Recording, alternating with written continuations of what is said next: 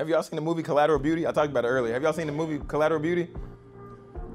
With Will Smith, and then he goes back and he meets time, he meets love, and he meets death. Oh yeah, oh yeah. The crazy thing, go see it. The crazy thing about time can be something that we fear. You know, we see the countdown, but then think about on New Year's, we count down, but we get excited to count down, right? As the ball drops and everybody, oh, Happy New Year's.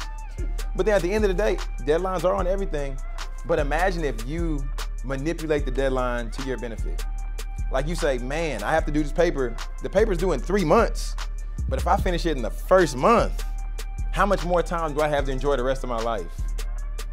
Let me just finish it. I get the syllabus the first day of class. If I do the assignments that are already here, I have so much more time to be stress-free, right?